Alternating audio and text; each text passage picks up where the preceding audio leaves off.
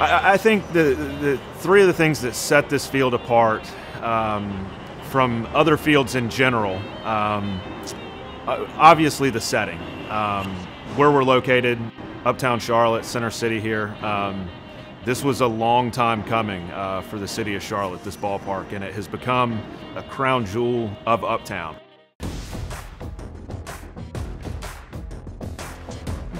So the award and the recognition is a way to show that the hard work paid off, but it's really more of a testament to the hours, the work that our crew does, in particular my full-time assistant who's on staff.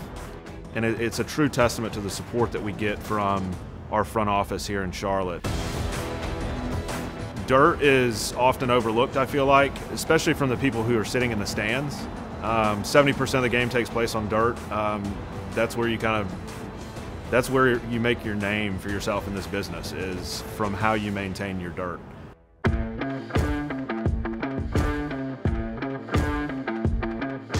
There's rarely a week that goes by during the season that I don't see Rick. Rick is, he has a strong turf background. He was a golf course superintendent prior to joining Greenville Turf and Tractor. So, you know, the thing that's great is when Rick comes out, he's actually an extra set of turf eyes. We have a great customer-vendor relationship with Matt. Matt's able to, you know, pretty much communicate his issues, his concerns to us in a direct manner, which allows us to be able to make sure that we're on time with helping him and getting the right kind of help. 1200A is probably actually my favorite piece of equipment that we brought in. From a baseball standpoint, it's phenomenal. It's a simple machine. The turning radius on it is outstanding. You can turn it on a dime. So the 7200A is our staple point in our fleet from a mowing standpoint.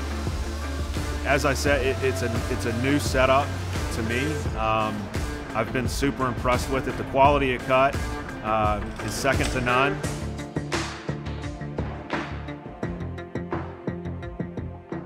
In this industry, you have to have passion for what you do. If you don't, you're not going to make it. Matt has so much passion for the product that we put out day in and day out. It makes me want to be, you know, makes me want to do better, makes me want to work harder.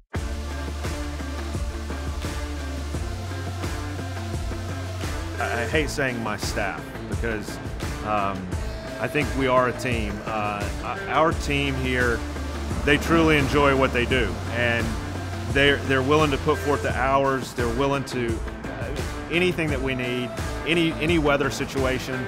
That group of men and women are what makes this place go round.